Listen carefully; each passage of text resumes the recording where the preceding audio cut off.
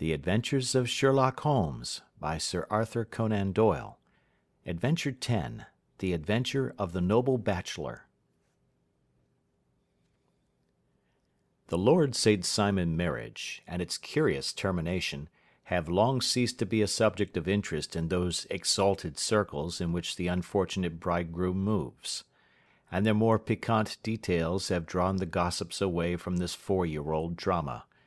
As I have reason to believe, however, that the full facts have never been revealed to the general public, and as my friend Sherlock Holmes had a considerable share in clearing the matter up, I feel that no memoir of him would be complete without some little sketch of this remarkable episode. It was a few weeks before my own marriage, during the days when I was still sharing rooms with Holmes in Baker Street, that he came home from an afternoon stroll to find a letter on the table waiting for him. I had remained indoors all day, for the weather had taken a sudden turn to rain, with high autumnal winds, and the Jezebel bullet which I had brought back in one of my limbs as a relic of my Afghan campaign throbbed with dull persistence. With my body in one easy chair and my legs upon another, I had surrounded myself with a cloud of newspapers, until at last, saturated with the news of the day, I tossed them all aside and lay listless, watching the huge crest and monogram upon the envelope upon the table, and wondering lazily who my friend's noble correspondent could be. "Here is a very fashionable epistle," I remarked as he entered. "Your morning letters, if I remember right, were from a fishmonger and a tide-waiter." "Yes, my correspondence has certainly the charm of variety," he answered, smiling, "and the humbler are usually the more interesting. This looks like one of those unwelcome social summonses which call upon a man either to be bored or to lie." He broke the seal and glanced over the contents. "Oh, come, it may prove to be something of interest after all." "Not social, then?" "No, distinctly professional." "And from a noble client?" "One of the highest in England." "My dear fellow, I congratulate you." "I assure you, Watson, without affectation, that the status of my client is a matter of less moment to me than the interest of his case. It is just possible, however, that also may not be wanting in this new investigation. You have been reading the papers diligently of late, have you not?" "It looks like it," said I, ruefully, pointing to a huge bundle in the corner. "I have had nothing else to do." "It is fortunate, for you will perhaps be able to post me up. I read nothing except the criminal news and the agony column. The latter is always instructive. But if you have followed recent events so closely, you must have read about Lord St. Simon and his wedding?" "Oh, yes, with the deepest interest." "That is well. The letter which I hold in my hand is from Lord St. Simon. I will read it to you, and in return you must turn over these papers and let me have whatever bears upon the matter. This is what he says: "My dear Mr. Sherlock Holmes, Lord Backwater tells me that I may place implicit reliance upon your judgment and discretion. I have determined, therefore, to call upon you and to consult you in reference to the very painful event which has occurred in connection with my wedding. Mr. Lestrade, of Scotland Yard, is acting already in the matter, but he assures me that he sees no objection to your cooperation, and that he even thinks that it might be of some assistance. I will call at 4 o'clock in the afternoon, and should you have any other engagement at that time, I hope that you will postpone it, as this matter is of paramount importance. Yours faithfully, St. Simon." It is dated from Grosvenor Mansions, written with a quill pen, and the noble lord has had the misfortune to get a smear of ink upon the outer side of his right little finger," remarked Holmes as he folded up the epistle. "He says 4 o'clock. It is 3 now. He will be here in an hour." "Then I have just time, with your assistance, to get clear upon the subject. Turn over those papers and arrange the extracts in their order of time, while I take a glance as to who our client is." He picked a red-covered volume from a line of books of reference beside the mantelpiece. "Here he is," said he, sitting down and flattening out upon his knee. "Lord Robert Walsingham de Vere St. Simon, second son of the Duke of Balmoral. Arms, azure, 3 caltrops in chief over a fess sable. Born in 1846. He's 41 years of age, which is mature for marriage. Was Under-Secretary for the Colonies in a late administration. The Duke, his father, was at one time Secretary for Foreign Affairs. They inherit Plantagenet blood by direct descent, and Tudor on the distaff side. Ha! Well, there is nothing very instructive in all this. I think that I must turn to you, Watson, for something more solid."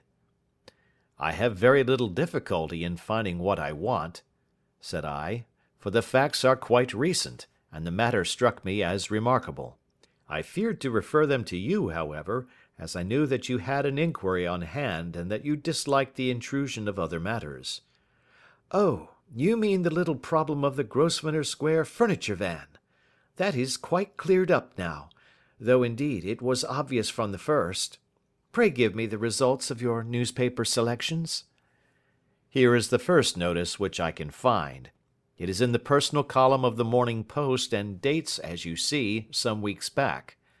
A marriage has been arranged, it says, and will, if rumour is correct, very shortly take place between Lord Robert St. Simon, second son of the Duke of Balmoral, and Miss Hattie Doran, the only daughter of Aloysius Doran, Esquire, of San Francisco, California, USA.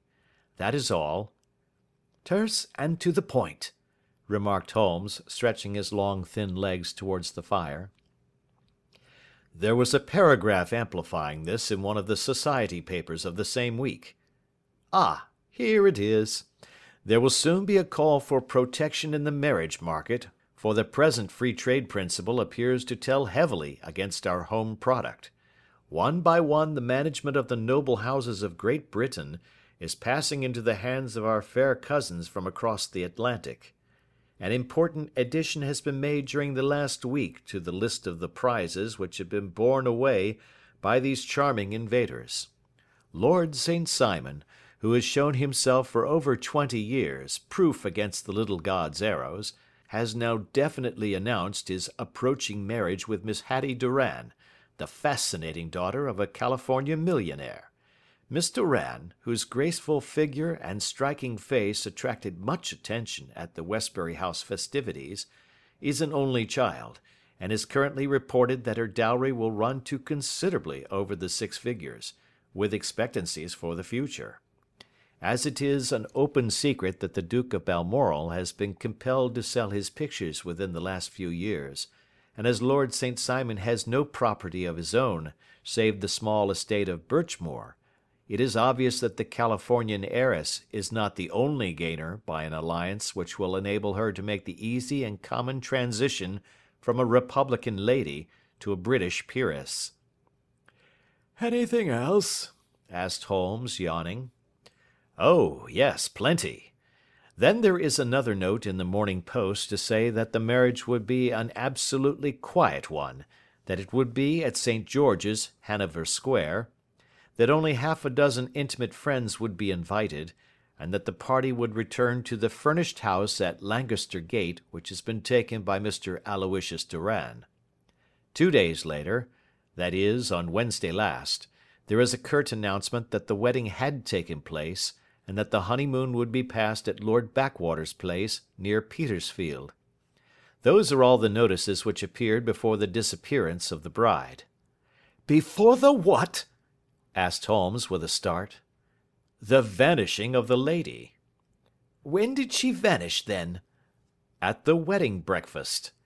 "Indeed! This is more interesting than it promised to be. Quite dramatic, in fact." "Yes, it struck me as being a little out of the common." "They often vanish before the ceremony, and occasionally during the honeymoon, but I cannot call to mind anything quite so prompt as this. Pray let me have the details." "I warn you that they are very incomplete." "Perhaps we might make them less so." Such as they are set forth in a single article of a morning paper of yesterday, which I will read to you. It is headed, "Singular Occurrence at a Fashionable Wedding." The family of Lord Robert St. Simon has been thrown into the greatest consternation by the strange and painful episodes which have taken place in connection with his wedding. The ceremony, as shortly announced in the papers of yesterday, occurred on the previous morning, but it is only now that it has been possible to confirm the strange rumours which have been so persistently floating about. In spite of the attempts of the friends to hush the matter up, so much public attention has now been drawn to it that no good purpose can be served by affecting to disregard what is a common subject for conversation. The ceremony, which was performed at St. George's, Hanover Square, was a very quiet one, no one being present save the father of the bride, Mr. Aloysius Doran, the Duchess of Balmoral, Lord Backwater, Lord Eustace and Lady Clara St. Simon, the younger brother and sister of the bridegroom, and Lady Alicia Whittington. The whole party proceeded afterwards to the house of Mr. Aloysius Doran at Lancaster Gate, where breakfast had been prepared. It appears that some little trouble was caused by a woman, whose name has not been ascertained, who endeavoured to force her way into the house after the bridal party, alleging that she had some claim upon Lord St. Simon. It was only after a painful and prolonged scene that she was ejected by the butler and the footman. The bride, who had fortunately entered the house before this unpleasant interruption, had sat down to breakfast with the rest, when she complained of a sudden indisposition and retired to her room. Her prolonged absence having caused some comment, her father followed her, but learned from her maid that she had only come up to her chamber for an instant, caught up an ulster and bonnet, and hurried down to the passage. One of the footmen declared that he had seen a lady leave the house thus apparelled, but had refused to credit that it was his mistress, believing her to be with the company. On ascertaining that his daughter had disappeared, Mr. Aloysius Doran, in conjunction with the bridegroom, instantly put themselves in communication with the police, and very energetic inquiries are being made, which will probably result in a speedy clearing up of this very singular business. Up to a late hour last night, however, nothing had transpired as to the whereabouts of the missing lady.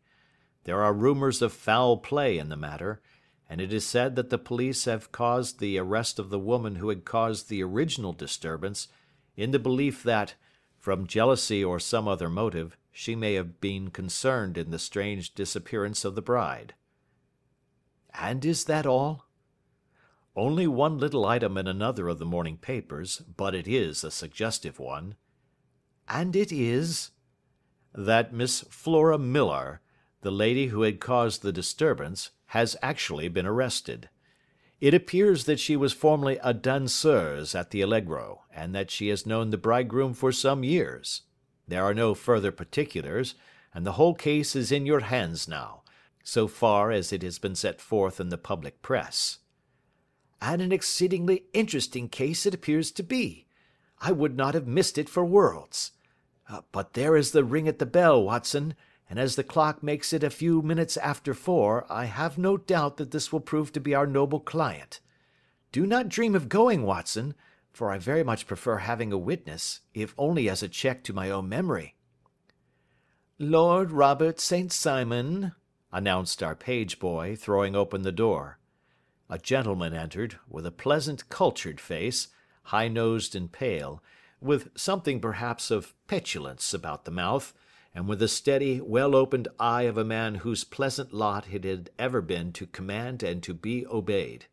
His manner was brisk, and yet his general appearance gave an undue impression of age, for he had a slight forward stoop and a little bend of the knees as he walked.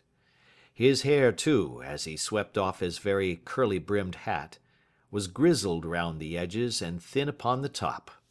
As to his dress, it was careful to the verge of foppishness, with high collar, black frock-coat, white waistcoat, yellow gloves, patent leather shoes, and light-coloured gaiters. he advanced slowly into the room, turning his head from left to right, and swinging in his right hand the cord which held his golden eyeglasses. "Good day, Lord St. Simon," said Holmes, rising and bowing. "Pray take the basket chair. This is my friend and colleague, Dr. Watson. Draw up a little to the fire, and we will talk this matter over."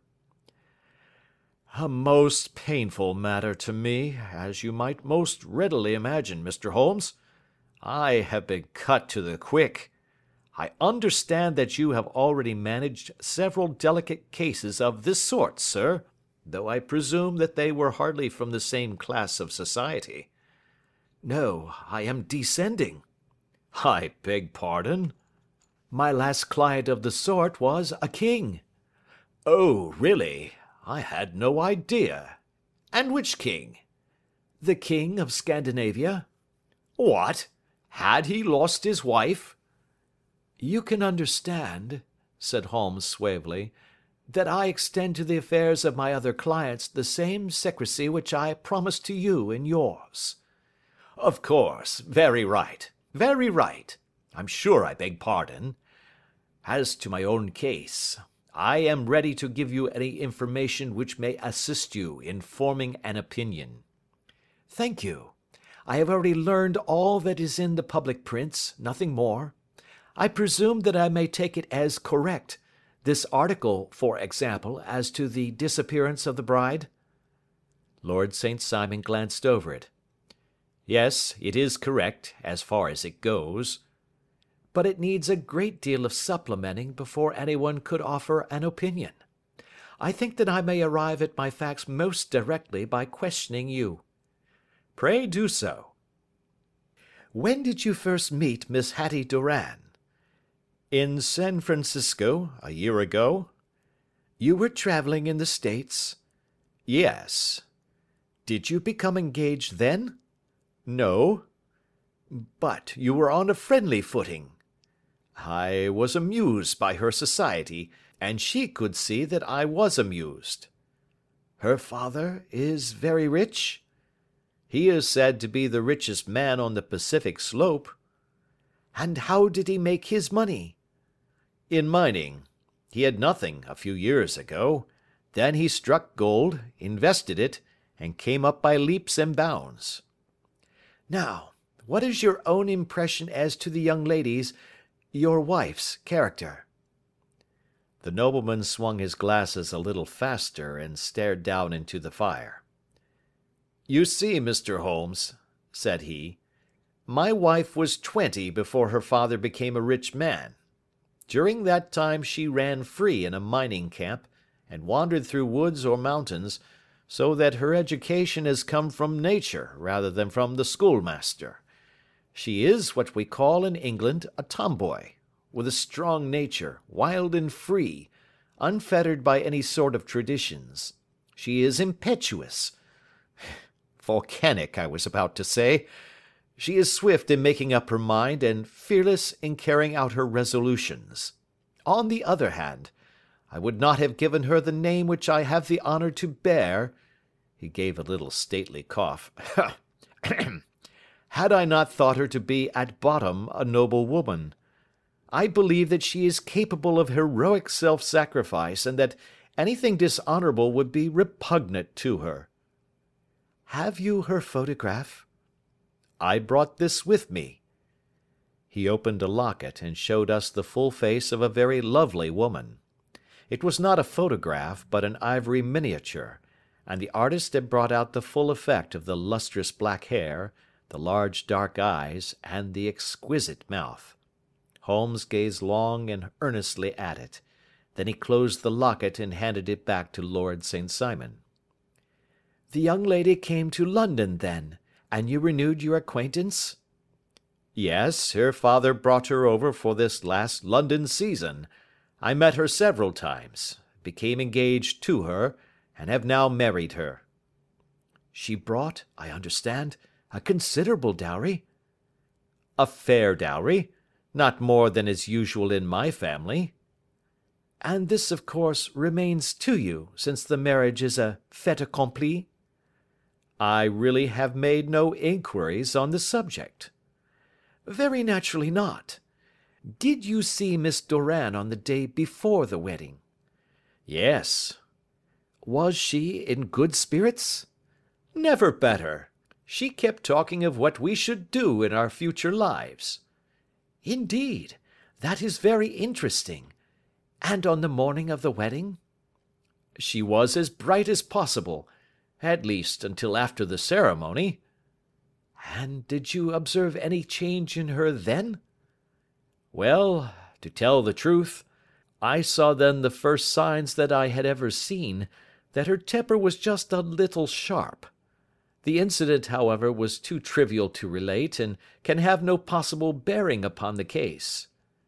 Pray let us have it for all that. Oh, it is childish. She dropped her bouquet as we went towards the vestry. She was passing the front pew at the time, and it fell over into the pew. There was a moment's delay, but the gentleman in the pew handed it up to her again, and it did not appear to be the worse for the fall. Yet when I spoke to her of the matter, she answered me abruptly, and in the carriage on our way home she seemed absurdly agitated over this trifling cause. Indeed, you say that there was a gentleman in the pew. Some of the general public were present, then? Oh, yes, it is impossible to exclude them when the church is open.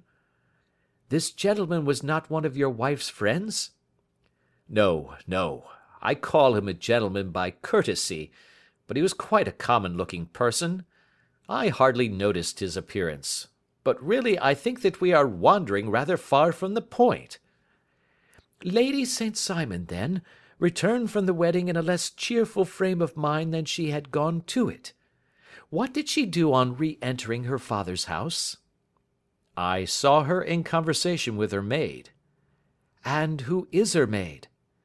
Alice is her name. She is an American and came from California with her. A confidential servant?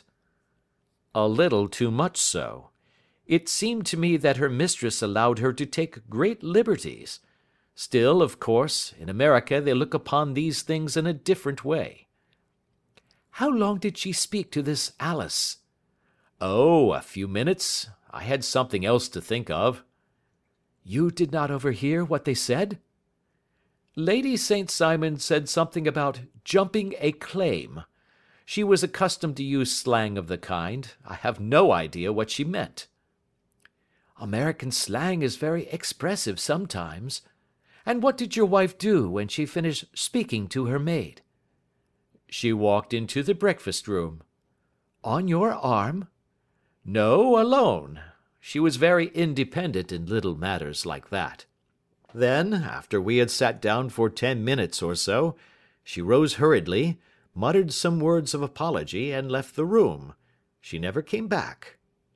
But this maid, Alice, as I understand, deposes that she went to her room, covered her bride's dress with a long ulster, put on a bonnet, and went out. Quite so. And she was afterwards seen walking into Hyde Park in company with Flora Millar, a woman who is now in custody, and who had already made a disturbance at Mr. Durand's house that morning. Ah, yes. I should like a few particulars as to this young lady, and your relations to her. Lord St. Simon shrugged his shoulders and raised his eyebrows. We have been on a friendly footing for some years. I may say on a very friendly footing. She used to be at the Allegro. I have not treated her ungenerously, and she had no just cause of complaint against me, but you know what women are, Mr. Holmes. Flora was a dear little thing, but exceedingly hot-headed and devotedly attached to me. She wrote me dreadful letters when she heard that I was about to be married, and, to tell the truth, the reason why I had the marriage celebrated so quietly was that I feared lest there might be a scandal in the church. She came to Mr. Durand's door just after we returned, and she endeavoured to push her way in, uttering very abusive expressions towards my wife, and even threatening her, but I had foreseen the possibility of something of the sort, and I had 2 police fellows there in private clothes who soon pushed her out again. She was quiet when she saw that there was no good in making a row. Did your wife hear all this? No, thank goodness, she did not. And she was seen walking with this very woman afterwards? Yes, that is what Mr. Lestrade, of Scotland Yard, looks upon as so serious. It is thought that Flora decoyed my wife out and laid some terrible trap for her. Well, it is a possible supposition. You think so, too? I did not say a probable one. But you did not yourself look upon this as likely? I do not think Flora would hurt a fly. Still, jealousy is a strange transformer of characters. Pray, what is your own theory as to what took place? Well, really, I came to seek a theory, not to propound one. I have given you all the facts. Since you ask me, however, I may say that it has occurred to me as possible that the excitement of this affair, the consciousness that she had made so immense a social stride, had the effect of causing some little nervous disturbance in my wife. In short, that she had become suddenly deranged? Well, really, when I consider that she has turned her back, I will not say upon me, but upon so much that many have aspired to without success, I can hardly explain it in any other fashion. Well, certainly that is also a conceivable hypothesis, said Holmes, smiling. And now, Lord St. Simon, I think that I have nearly all my data. May I ask whether you were seated at the breakfast table so that you could see out of the window? We could see the other side of the road and the park. Quite so. Then I do not think that I need to detain you longer. I shall communicate with you. Should you be fortunate enough to solve this problem, said our client, rising, I have solved it. Eh? What was that? I say that I have solved it. Where, then, is my wife? That is a detail which I shall speedily supply. Lord St. Simon shook his head. I am afraid that it will take wiser heads than yours or mine, he remarked, and bowing in a stately, old-fashioned manner, he departed. It is very good of Lord St. Simon to honour my head by putting it on a level with his own, said Sherlock Holmes, laughing. I think that I shall have a whisky and soda and a cigar after all this cross-questioning. I had formed my conclusions as to the case before our client came into the room. My dear Holmes! I have notes of several similar cases, though none, as I remarked before, which were quite as prompt. My whole examination served to turn my conjecture into a certainty. Circumstantial evidence is occasionally very convincing, as when you find a trout in the milk, to quote Thoreau's example. But I have heard all that you have heard.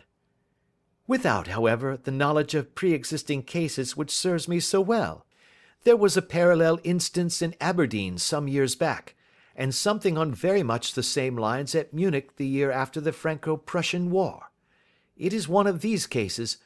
But hello, here is Lestrade. Good afternoon, Lestrade. You will find an extra tumbler upon the sideboard, and there are cigars in the box. The official detective was attired in a pea-jacket and cravat, which gave him a decidedly nautical appearance, and he carried a black canvas bag in his hand. With a short greeting, he seated himself and lit the cigar which had been offered to him. "What's up, then?" asked Holmes, with a twinkle in his eye. "You look dissatisfied." "And I feel dissatisfied. It is this infernal St. Simon marriage case. I can make neither head nor tail of the business." "Really, you surprise me." "Who ever heard of such a mixed affair? Every clue seems to slip through my fingers. I have been at work upon it all day."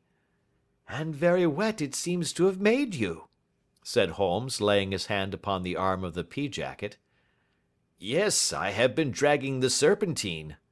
"In heaven's name, what for?" "In search of the body of Lady St. Simon." Sherlock Holmes leaned back in his chair and laughed heartily. "Have you dragged the basin of Trafalgar Square fountain?" he asked. "Why? What do you mean?" "Because you have just as good a chance of finding this lady in the one as in the other." Lestrade shot an angry glance at my companion. "I suppose you know all about it," he snarled. "Well, I have only just heard the facts, but my mind is made up." "Oh, indeed. Then you think that the Serpentine plays no part in the matter?" "I think it very unlikely." "Then perhaps you will kindly explain how it is that we found this in it?" He opened his bag as he spoke, and tumbled onto the floor a wedding dress of watered silk, a pair of white satin shoes, and a bride's wreath and veil, all discolored and soaked in water. "There," said he, putting a new wedding ring upon the top of the pile, "there is a little nut for you to crack, Master Holmes." "Oh, indeed," said my friend, blowing blue rings into the air. "You dragged them from the Serpentine?" "No, they were found floating near the margin by a park keeper. They have been identified as her clothes, and it seemed to me that if the clothes were there, the body would not be far off."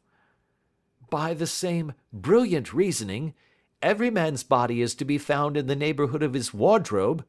And, pray, what did you hope to arrive at through this?"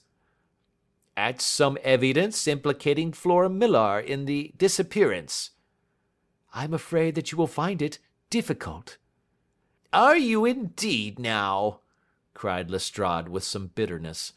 "I am afraid, Holmes, that you are not very practical with your deductions and your inferences. You have made 2 blunders in as many minutes. This dress does implicate Miss Flora Millar." "And how?" "In the dress is a pocket. In the pocket is a card case. In the card case is a note. And here is the very note."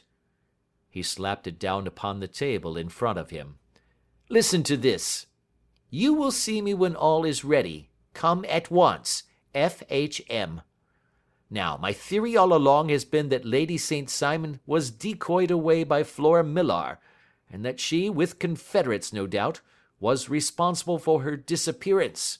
Here, signed with her initials, is the very note which was no doubt quietly slipped into her hand at the door, and which lured her within their reach."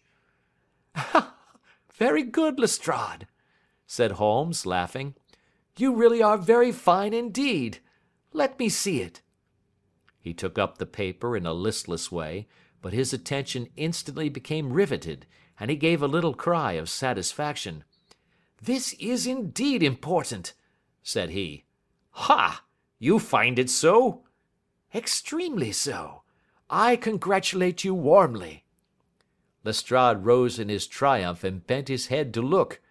"Why," he shrieked, "you're looking at the wrong side." "On the contrary, this is the right side." "The right side? You're mad. Here is the note written in pencil over here." "And over here is what appears to be the fragment of a hotel bill, which interests me deeply." "There's nothing in it. I looked at it before," said Lestrade. "October 4th, rooms 8 shillings, breakfast 2 shillings 6 pence, cocktail 1 shilling, lunch 2 shillings 6 pence, glass sherry 8 pence. I see nothing in that." "Very likely not. It is most important all the same. As to the note, it is important also, or at least the initials are, so I congratulate you again." "I've wasted time enough," said Lestrade, rising. "I believe in hard work and not in sitting by the fire spinning fine theories. Good day, Mr. Holmes, and we shall see which gets to the bottom of the matter first." He gathered up the garments, thrust them into the bag, and made for the door. "Just one hint to you, Lestrade," drawled Holmes before his rival vanished. "I will tell you the true solution of the matter. Lady St. Simon is a myth. There is not, and there never has been, any such person." Lestrade looked sadly at my companion. Then he turned to me, tapped his forehead 3 times, shook his head solemnly, and hurried away. He had hardly shut the door behind him when Holmes rose to put on his overcoat. "There is something in what the fellow says about outdoor work," he remarked. "So I think, Watson, that I must leave you to your papers for a little." It was after 5 o'clock when Sherlock Holmes left me, but I had no time to be lonely, for within an hour there arrived a confectioner's man with a very large flat box. This he unpacked with the help of a youth whom he had brought with him, and presently, to my very great astonishment, a quite epicurean little cold supper began to be laid out upon our humble lodging-house mahogany. There were a couple of brace of cold woodcock, a pheasant, a pâté de foie gras pie with a group of ancient and cobwebby bottles. Having laid out all these luxuries, my two visitors vanished away, like the genii of the Arabian Nights, with no explanation save that the things had been paid for and were ordered to this address. Just before 9 o'clock, Sherlock Holmes stepped briskly into the room. His features were gravely set, but there was a light in his eye which made me think that he had not been disappointed in his conclusions. "They have laid the supper, then," he said, rubbing his hands. "You seem to expect company. They have laid for 5. "Yes, I fancy we may have some company dropping in," said he. "I am surprised that Lord St. Simon has not already arrived. Ha! I fancy that I hear his step now upon the stairs." It was indeed our visitor of the afternoon who came bustling in, dangling his glasses more vigorously than ever, and with a very perturbed expression upon his aristocratic features. "My messenger reached you, then?" asked Holmes. "Yes, and I confess that the contents startled me beyond measure. Have you good authority for what you say?" "The best possible." Lord St. Simon sank into a chair and passed his hand over his forehead. "What will the duke say," he murmured, "when he hears that one of the family has been subjected to such humiliation?" "It is the purest accident. I cannot allow that there is any humiliation." "Ah, you look on these things from another standpoint." "I fail to see that anyone is to blame. I can hardly see how the lady could have acted otherwise, though her abrupt method of doing it was undoubtedly to be regretted. Having no mother, she had no one to advise her at such a crisis." "It was a slight, sir, a public slight," said Lord St. Simon, tapping his fingers upon the table. "You must make allowance for this poor girl, placed in so unprecedented a position." "I will make no allowance. I am very angry indeed, and I have been shamefully used." "I think that I heard a ring," said Holmes. "Yes, there are steps on the landing. If I cannot persuade you to take a lenient view of the matter, Lord St. Simon, I have brought an advocate here who may be more successful." He opened the door and ushered in a lady and gentleman. "Lord St. Simon," said he, "allow me to introduce you to Mr. and Mrs. Francis Hay Moulton. The lady, I think, you have already met." At the sight of these newcomers, our client had sprung from his seat and stood very erect, with his eyes cast down and his hand thrust into the breast of his frock coat, a picture of offended dignity. The lady had taken a quick step forward and had held out her hand to him, but he still refused to raise his eyes. It was as well for his resolution, perhaps, for her pleading face was one which it was hard to resist. "You're angry, Robert," said she. "Well, I guess you have every cause to be." "Pray make no apology to me," said Lord St. Simon bitterly. "Oh, yes, I know that I have treated you real bad and that I should have spoken to you before I went, but I was kind of rattled, and from the time when I saw Frank here again, I just didn't know what I was doing or saying.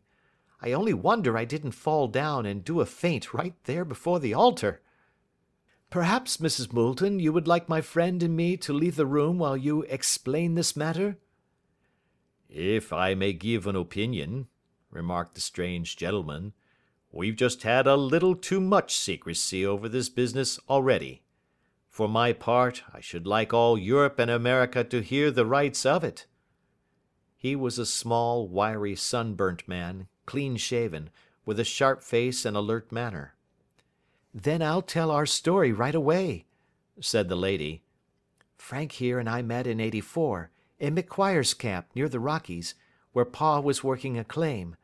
We were engaged to each other, Frank and I, but then one day Father struck a rich pocket and made a pile, while poor Frank here had a claim that petered out and came to nothing. The richer Pa grew, the poorer was Frank, so at last Pa wouldn't hear of our engagement lasting any longer, and he took me away to Frisco. Frank wouldn't throw up his hand, though, so he followed me there, and he saw me without Pa knowing anything about it. It would only have made him mad to know, so we just fixed it all up for ourselves. Frank said that he would go and make his pile too, and never come back to claim me until he had as much as Pa. So then I promised to wait for him to the end of time, and pledged myself not to marry anyone else while he lived. 'Why shouldn't we be married right away then?' said he, 'and then I will feel sure of you, and I won't claim to be your husband until I come back.' Well, we talked it over, and he had fixed it all up so nicely, with a clergyman all ready and waiting, that we just did it right there, and then Frank went off to seek his fortune, and I went back to Pa. The next I heard of Frank was that he was in Montana, and then he went prospecting in Arizona, and then I heard of him from New Mexico. After that came a long newspaper story about how a miners' camp had been attacked by Apache Indians, and there was my Frank's name among the killed. I fainted dead away, and I was very sick for months after. Pa thought I had a decline and took me to half the doctors in Frisco. Not a word of news came for a year and more, so that I never doubted that Frank was really dead. Then Lord St. Simon came to Frisco, and we came to London, and a marriage was arranged, and Pa was very pleased, but I felt all the time that no man on this earth would ever take the place in my heart that had been given to my poor Frank. Still, if I had married Lord St. Simon, of course I'd have done my duty by him. We can't command our love, but we can our actions. I went to the altar with him with the intention to make him just as good a wife as it was in me to be. But you may imagine what I felt when, just as I came to the altar rails, I glanced back and saw Frank standing and looking at me out of the first pew. I thought it was his ghost at first, but when I looked again, there he was still, with a kind of question in his eyes, as if to ask me whether I was glad or sorry to see him. I wonder I didn't drop. I know that everything was turning round, and the words of the clergyman were just like the buzz of a bee in my ear. I didn't know what to do. Should I stop the service and make a scene in the church? I glanced at him again, and he seemed to know what I was thinking, for he raised his finger to his lips to tell me to be still. Then I saw him scribble on a piece of paper, and I knew that he was writing me a note. As I passed his pew on the way out, I dropped my bouquet over to him, and he slipped the note into my hand when he returned me the flowers. It was only a line asking me to join him when he made the sign to me to do so. Of course I never doubted for a moment that my first duty was now to him, and I determined to do just whatever he might direct. When I got back I told my maid, who had known him in California, and had always been his friend. I ordered her to say nothing but to get a few things packed and my ulster ready. I know I ought to have spoken to Lord St. Simon, but it was dreadful hard before his mother and all those great people. I just made up my mind to run away and explain afterwards. I hadn't been at the table 10 minutes before I saw Frank out of the window at the other side of the road. He beckoned to me and then began walking into the park. I slipped out, put on my things, and followed him. Some woman came talking something or other about Lord St. Simon to me. Seemed to me from the little I heard as if he had a little secret of his own before marriage also. But I managed to get away from her, and soon overtook Frank. We got into a cab together, and away we drove to some lodgings he had taken in Gordon Square, and that was my true wedding after all those years of waiting. Frank had been a prisoner among the Apaches, had escaped, come on to Frisco, found that I had given him up for dead and had gone to England, followed me there, and had come upon me at last on the very morning of my second wedding." "I saw it in a paper," explained the American. "It gave the name and the church, but not where the lady lived."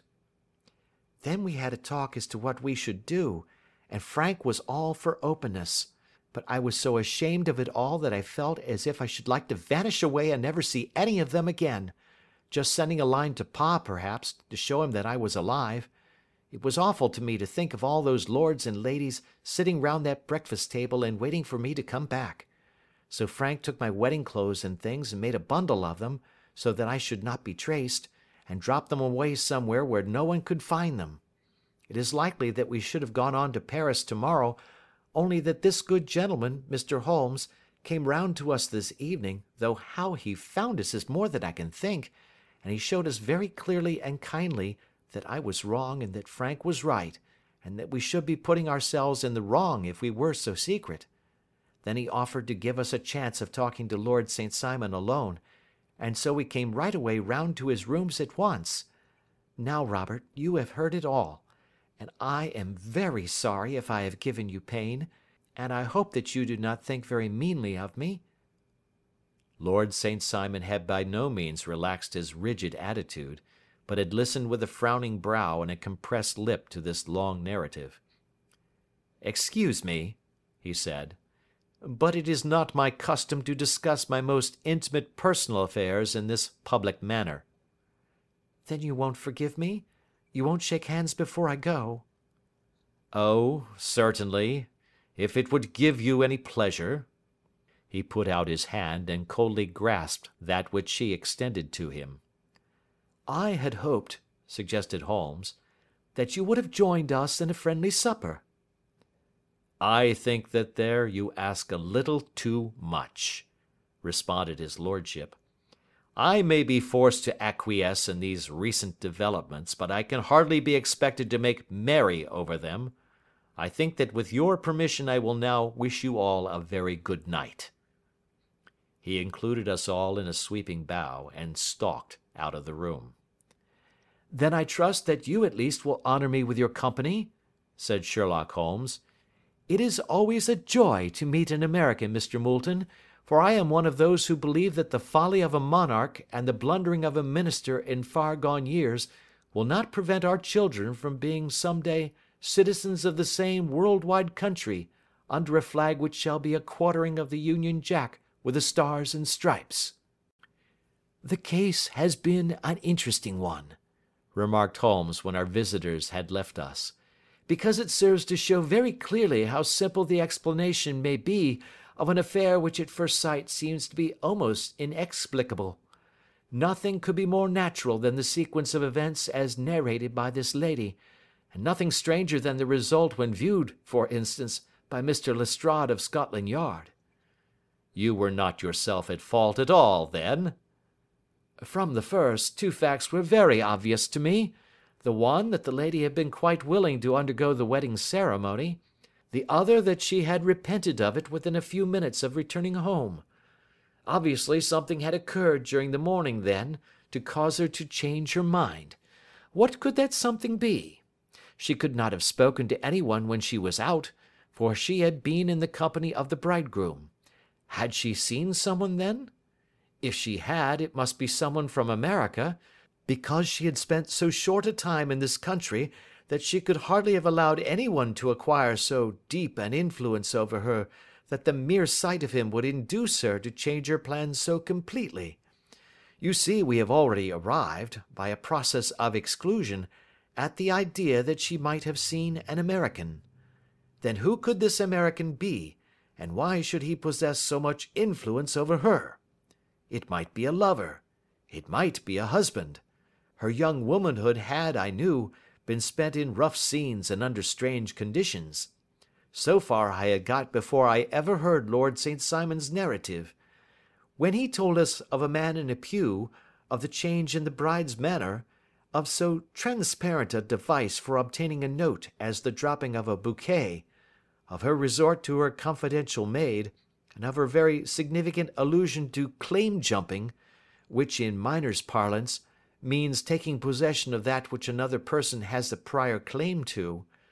The whole situation became absolutely clear. She had gone off with a man, and the man was either a lover or a previous husband, the chances being in favour of the latter. And how in the world did you find them? It might have been difficult, but friend Lestrade held information in his hands the value of which he did not himself know. The initials were, of course, of the highest importance, but more valuable still was it to know that within a week he had settled his bill at one of the most select London hotels. How did you deduce the select? By the select prices. 8 shillings for a bed and 8 pence for a glass of sherry pointed to one of the most expensive hotels. There are not many in London which charge at that rate. In the second one which I visited in Northumberland Avenue, I learned by an inspection of the book that Francis H. Moulton, an American gentleman, had left only the day before, and on looking over the entries against him, I came upon the very items which I had seen in the duplicate bill. His letters were to be forwarded to 226 Gordon Square, so thither I travelled, and being fortunate enough to find the loving couple at home, I ventured to give them some paternal advice, and to point out to them that it would be better in every way that they should make their position a little clearer both to the general public and to Lord St. Simon in particular. I invited them to meet him here, and, as you see, I made him keep the appointment. But with no very good result, I remarked. His conduct was certainly not very gracious. Ah, Watson, said Holmes, smiling, perhaps you would not be very gracious either, if, after all the trouble of wooing and wedding, you found yourself deprived in an instant of wife and of fortune. I think that we may judge Lord St. Simon very mercifully, and thank our stars that we are never likely to find ourselves in the same position. Draw your chair up, and hand me my violin, for the only problem we have still to solve is how to while away these bleak autumnal evenings. End of Adventure 10.